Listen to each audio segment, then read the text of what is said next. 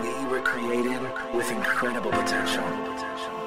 But since when has it become more desirable to live for less? To lay down our dreams and build someone else's? To sleepwalk through life knowing most of what we have to offer the world has never even made it out of our bones? We live so far below our limitations. We have incredible potential and amazing powers, but we habitually fail to unleash them in service to the world around us. My friends, this is a call. Wake up, rise up, and conquer. You were created for more. You can do more. So go do it.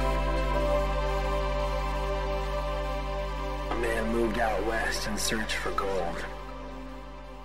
And he found it. Covered up his spot, came back east to raise the capital, to get the equipment needed to get this gold out of the ground, and so he could be wealthy. Came back with his crew, started digging, the gold started coming, and then suddenly it disappeared. They only had enough gold to break even on the equipment.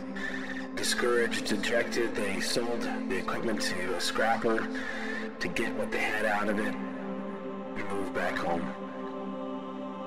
Well, the scrapper gave it some thought and went and hired a mining engineer. The engineer came out and chuckled. He said, "Those guys didn't know anything about fault lines.